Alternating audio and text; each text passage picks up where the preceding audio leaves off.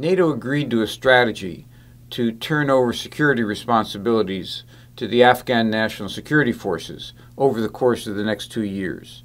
In fact, the effort is going to be to remove U.S. and NATO combat forces over the course of 2013. And really the question is whether or not they're able to perform that task. And there's serious doubts. We have serious doubts. In fact, the Department of Defense has serious doubts if you read their reports carefully. There are several holes in the strategy. First, the Afghan National Security Forces clearly are not capable of independent action right now. Barely 7% of the military forces are judged by the Department of Defense itself capable of independent action with advisors. None can operate without advisors. And in fact, if you look at the Ministry of Defense, about 5 of the elements and offices of the Ministry of Defense are considered to be so poorly run that they simply cannot perform their mission.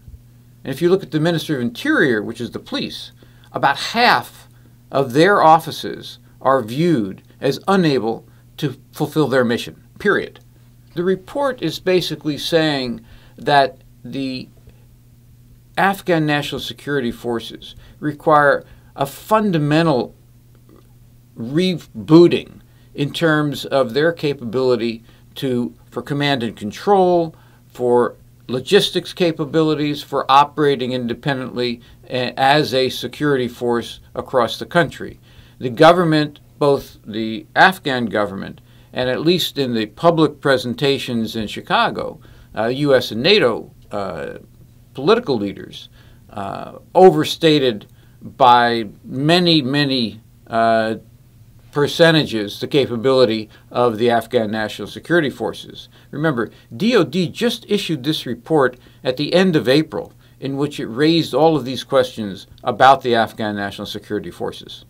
The best case scenario is for the government of Afghanistan and the NATO forces to work together on a far more limited set of objectives in terms of security, to place far more attention on increasing the capability and quality of the troops that remain, and not focus so much on 352,000, many of whom, unfortunately, have been engaging in attacks on allied forces.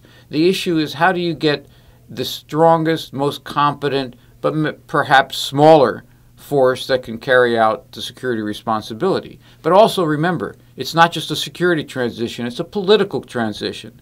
And so Afghanistan also has to move in the direction of electoral reforms and anti-corruption reforms.